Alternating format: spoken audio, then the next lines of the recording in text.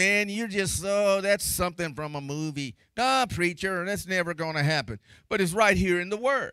Jesus does not want, I was raised in a place where I was almost told like God was looking to catch me. I mean, God was like, I spy, had a trench coat on, had a hat on, man, with the bill broke down, always peeping around the corner with a magnifying glass, looking, catch Stephen. You know what I'm saying? It was like God was always looking for me. But I have soon learned that God is not looking to find me in sin. He paid the price for my sin. And he don't want to catch you slipping eternally either. No, he don't want, but people, because they're not ready, it's going to catch them unaware. What? You mean what? And it's going to be too late. That's why he says if you're on the housetop, you can't come down, because when the tribulation, when the wrath starts, ain't nothing you can do. But he tells us, he says, you're not of the night. He wasn't just playing word games with us, like, don't worry, little homie, you'll be all right. No, he was like saying, you're not of the darkness, but of the day. Let us be sober and not be like them of the night. Who? They are drunken. What are they drunken on? The world. They drinking the Kool-Aid in the world. They don't care about all of this. This doesn't mean anything to them. And so he's telling us, don't you have that, I don't care, God got me anyway. No, he don't, because if that evil servant begins to say in his heart, the Lord delayeth his coming, and begin to run with the wicked, and you can do that. You can go through a season where you just say, I got to go with this. See? And yeah, at that time, that's what some people are going to be doing. John Darby in 1827, I'm hearing, stay with me, he, in 1827, 1830, is one of the ones that started the pre-rapture. But nobody knows, because nobody cares to know. You just make the scripture say what it want to say. All I know is these people said it. This is where I learned it. But do you know it for yourself? Like some people think they're saved, but they only know they're saved because their mama told them that God love them and he going to use them one day. It's the same kind of fickleness about an eternal thing. John Darby in 1827, you look it up. That's where it began to come from. Margaret MacDonald of Glasgow, Scotland, she took it, and they took it, and it became part of the foundation of teaching that spread throughout the land. And then Schofield, remember that Bible? Some of you might remember I had a Bible. The dude came back and took it off my one Sunday. It was a Schofield Bible. Maybe the Lord was doing me a favor, trying to tell me then, God trying to tell you something, and I didn't get it. I'm crying because the boy took my Bible. But it was a Schofield Bible. But in Daniel chapter 9, verse 24, is some of the great, the body is divided over these scriptures. And let's go there quickly. Amen. Stay with me here. Say amen sometimes. Okay. Daniel 9:24. through 27. I'm not going to read all of it, but it's about the 70 weeks. And what this is telling us about the final 7-year period. This is about the final 7-year period. And that's really, I wrote my notes to myself. There's no need for division, but pastorally important for establishing the saints. Wouldn't you want to know about the final 7-year period? I mean, I had a visitation in my office that day, and I said the number 7 came up there, and I ain't never paid any attention. My clock is still set at 7. For me, God is telling me something. But we ain't going on my vision and all of that. What we need to know, that how close are we to the last 7 years? Some of you want to get older than you are. Add 7 to your number. Is that good enough? You fine with that? 7 to whatever number you are? Get serious, don't it? That'll make me 73. You think, well, that's enough. You ought to be satisfied. Well, you ought to be satisfied with 34, too. Tell me when to get satisfied. Well, yeah, live. You be satisfied with your 43. Okay. Premillennium, what is it? We should know.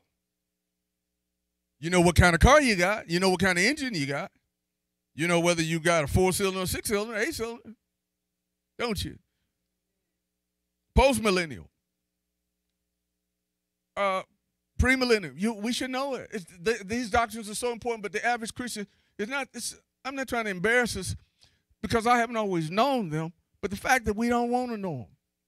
We got to be like Bereans. Okay, I've heard about it. Now, what is it? Because these going to affect how you walk before God. When you start thinking pre-millennium or you think pre-tribulation, which is not on this page, but pre-tribulation, it'll change the way you prepare yourself.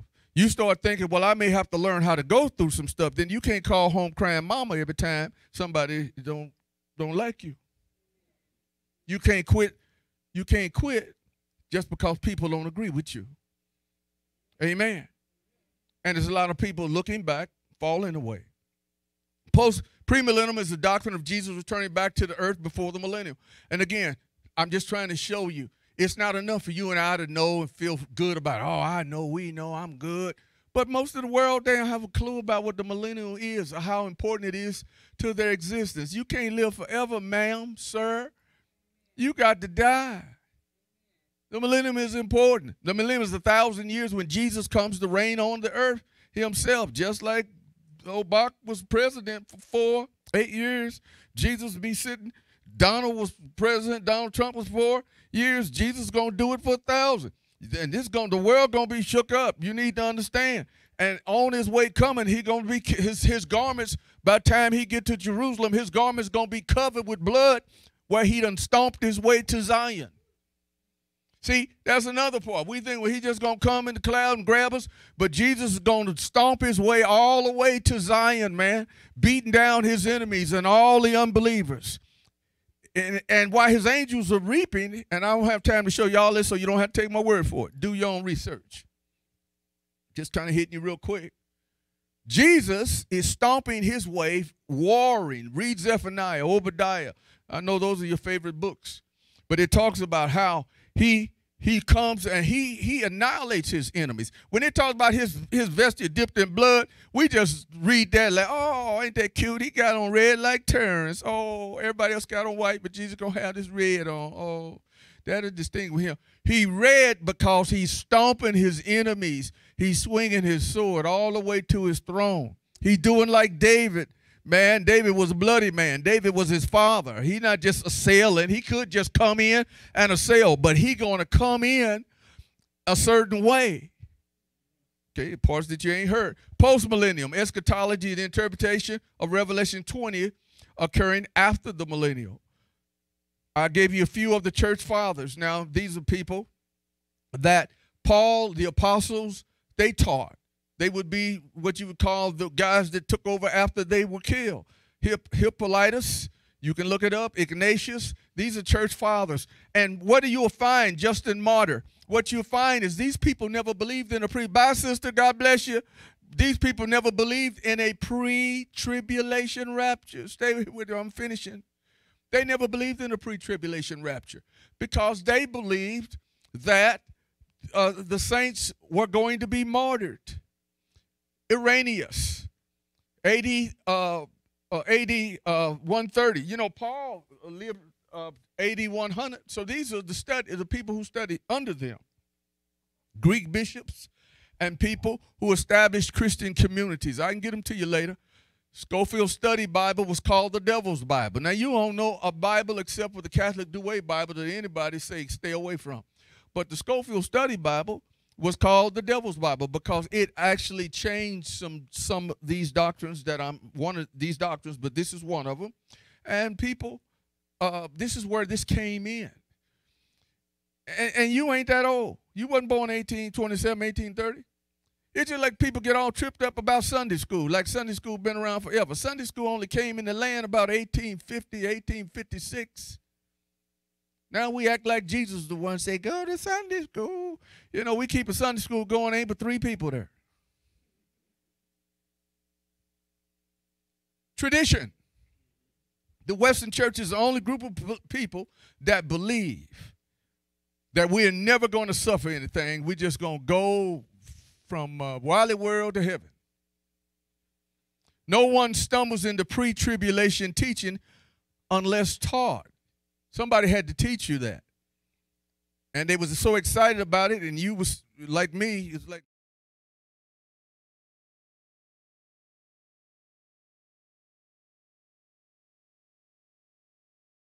challenging you. We have failed. We should have made the people strong for persecution. And the people are not strong for persecution because the doctrine we preach is weak. People are not strong for persecution. They can't handle persecution in here. Somebody roll their eyes at you. She had a crook in her neck, man. She was just trying to move her, get in a comfortable position. She rolled her eyes at me. Nobody roll their eyes at you. The word for witness in Greek is martyrs, which means martyr.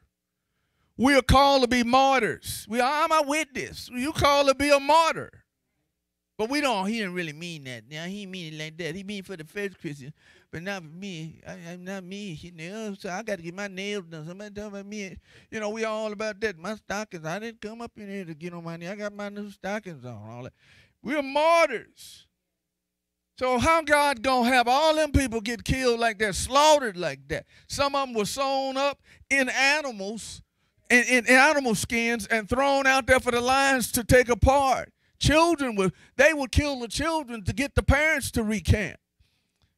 But God is going to take us all, man, in a sinful state because, we've been brainwashed, hoodwinked, run amok. Man, something wrong with the picture. Israel, right there in the middle, you see the star. But all those nations around Israel is the enemies that the Lord is going to stomp, crucify on his way to the throne. And we won't go into the depths of that right here because I'm hearing out of here. But if you read Psalm 83 tell you about those nations.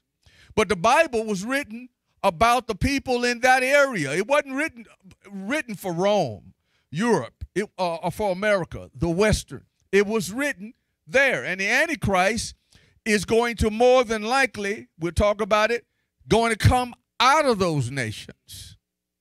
See? But America, we could see them getting, synagogues getting blowed up over there, and we just say, oh, you hear about them? Ooh, they come in and shot a bunch of Jews with AK-47. Okay, what's for dinner? Because we're isolated, but it's just how the enemy is going to get multitudes of people. Because if we thought they were coming up in our churches, and I'm not wishing on this for this, but if we thought we had to pray about our faith, we'd be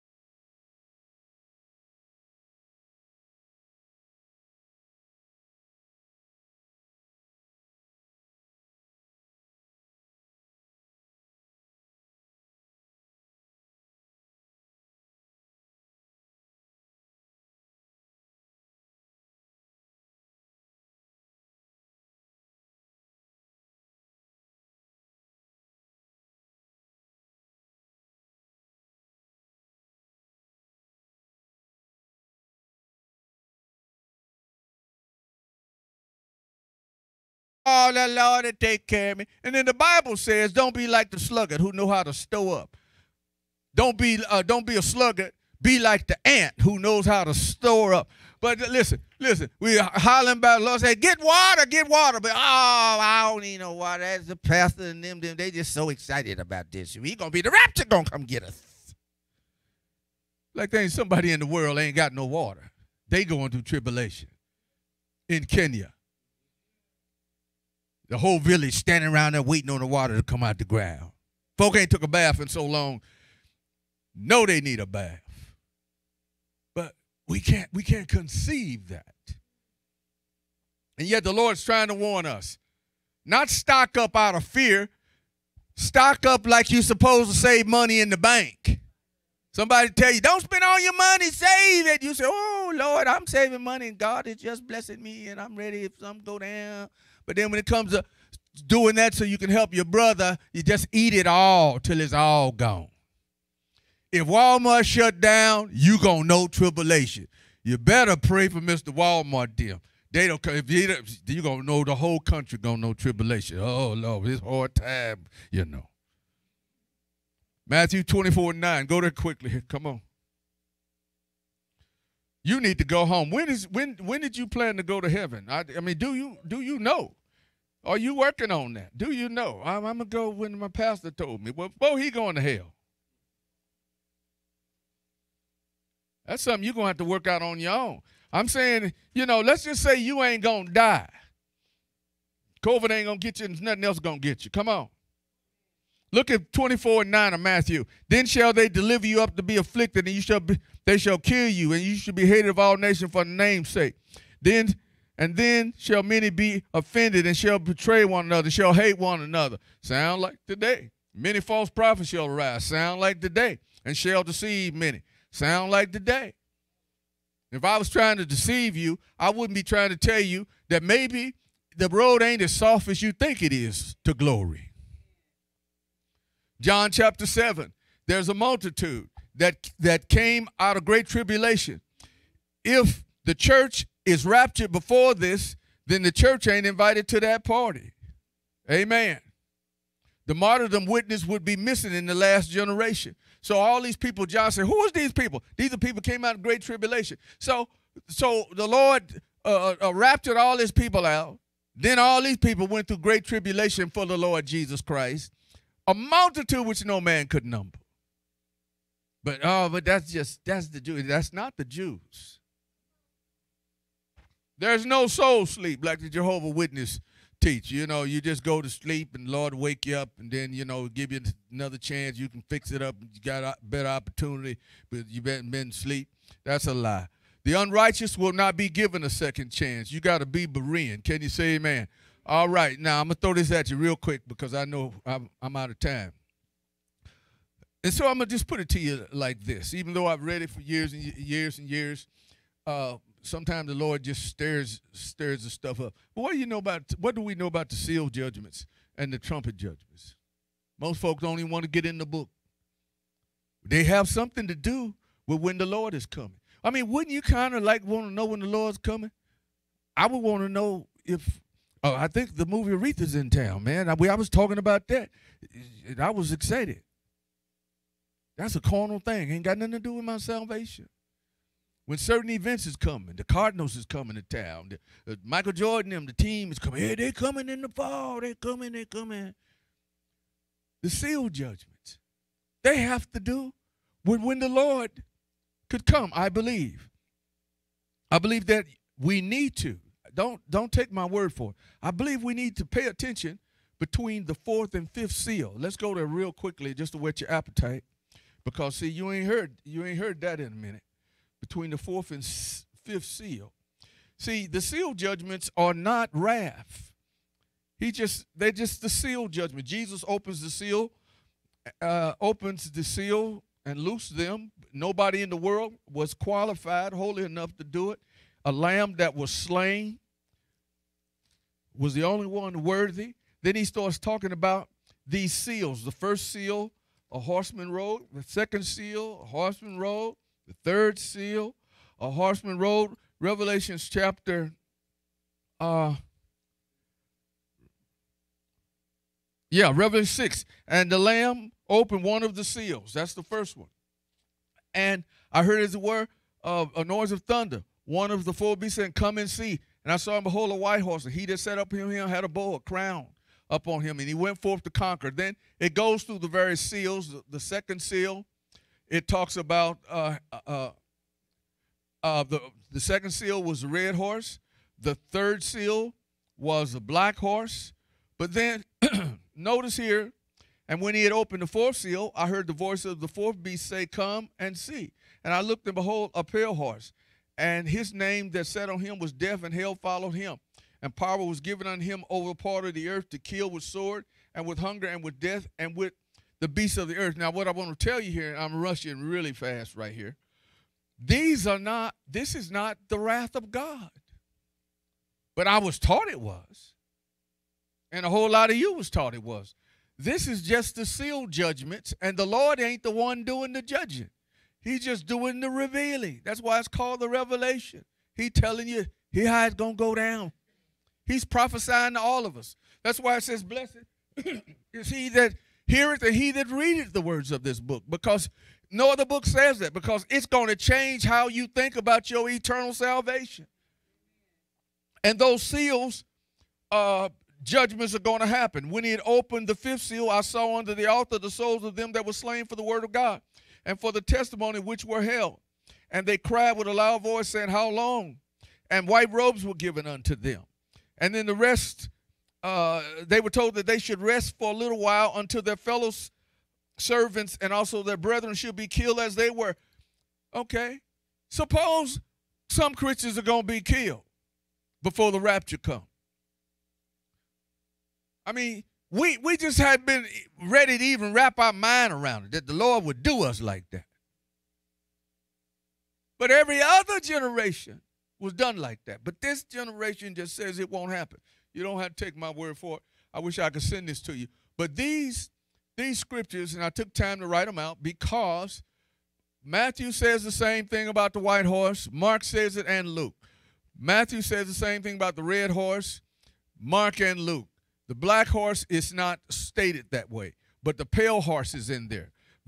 And then the fifth seal is about souls under the altar. Daniel has something to say to correspond. Daniel, Matthew, and Revelation say the same thing about on the day of the Lord, when the day come, that it's not like a lot of us been told that it's just a howdy-doody day for the world for 7 years until the man of sin come and then he started killing them because they got the mark of the beast, ain't got the mark of the beast. There's a lot more to it than that. And we have failed, a lot of us. And I'm probably doing a bad job on how I'm closing this. But as a Christian, if we're studying our Bible, we're supposed to know exactly what's going on. Are we supposed to have at least an inkling that we ask the Lord Jesus, Lord, please show me so I don't miss it? Because the thing that's going to cause us to miss it, the Bible says, woe to them who are at ease in Zion. Woe to those who are at ease in Zion. And what the pre-rapture has done for a lot of us is cause us to be at ease in Zion. It really does. It has called us to be at ease. And yet, I don't think the Bible supports it like we think it supported. Because we heard it, and we haven't tried to study, many of us, anything since we heard it. And you know it's the truth. My preacher told me, somebody told me, that's all I know.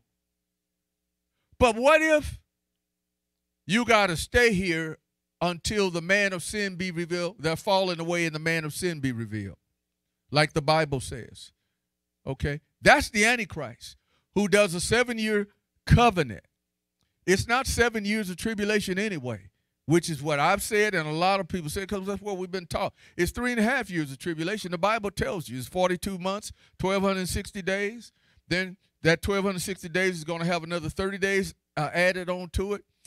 45 days, it'll come up to 1,290 days for whatever reasons on different trumpet judgments.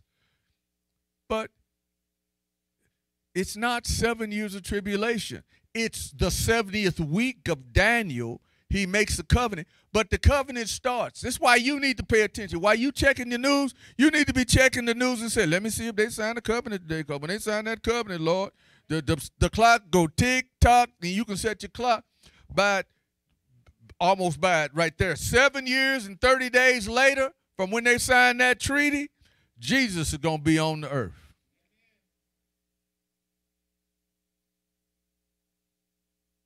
And the rapture has to occur somewhere in between that.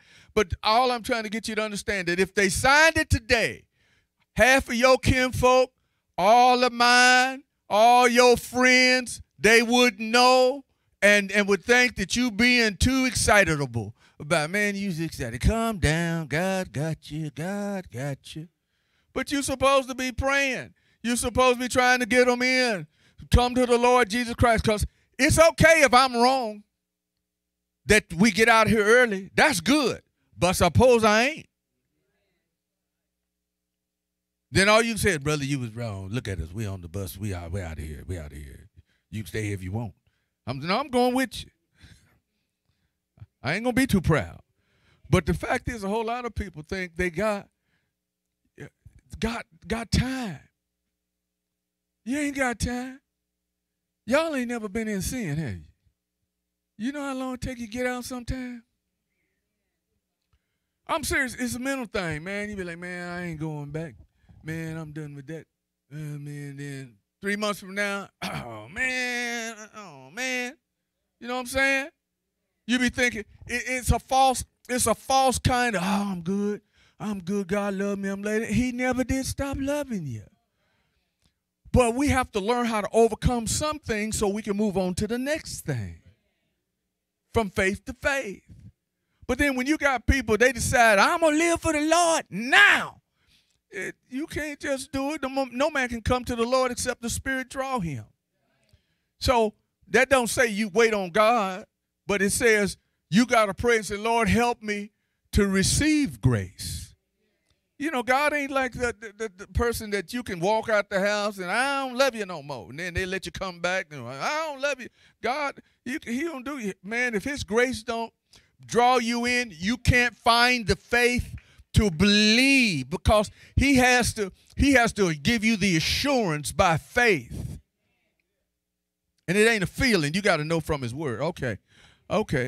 So you see, most of the world in darkness right now, and they think they okay. And I'm not judging the world because I don't know the people I'm talking about, but I know the Bible when it says that most of the world think they're okay.